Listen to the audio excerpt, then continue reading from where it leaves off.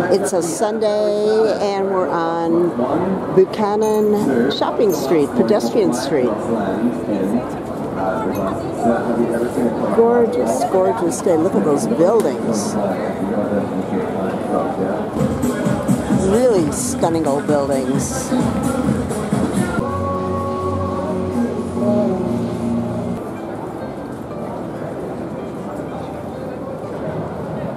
I love it when they tell you where you are.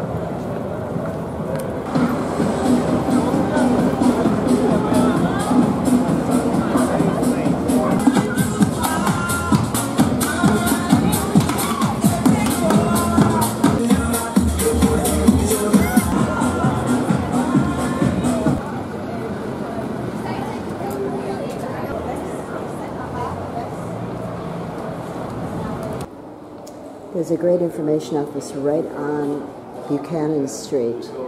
They'll help you get rooms, things to see and do, train schedules, a million brochures.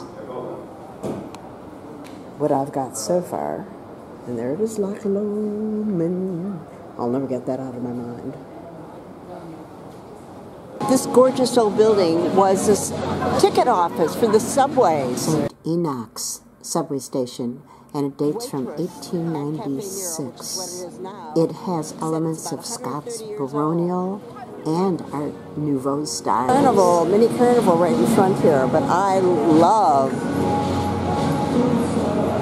the old facades.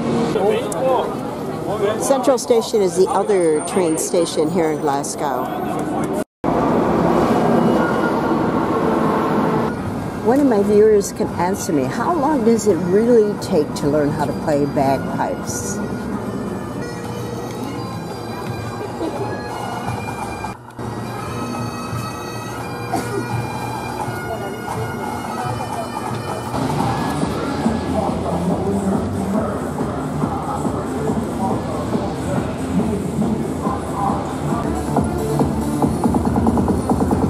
St.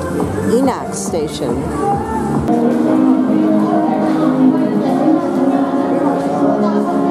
If all the other gazillion stores aren't enough, then just mosey into Princess Square. We're in George's Square. We got very turned around, which is a good thing because you get to walk around and see exactly what's in Glasgow.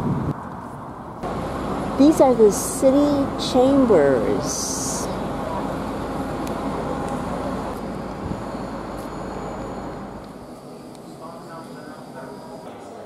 The whole exhibition here is from Charles Remy Mackintosh, very famous designer.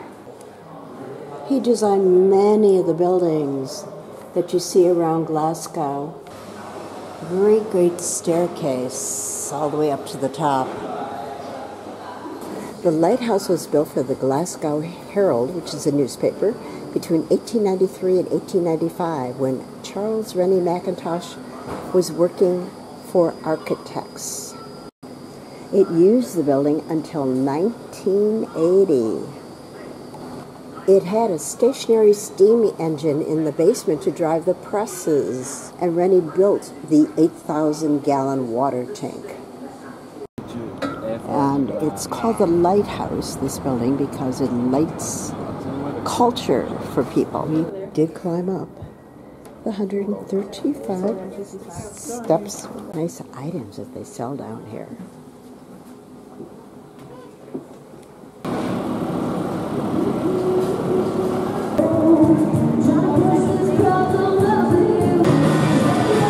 The shop is called Spitalfields. Older displays, old sewing machines.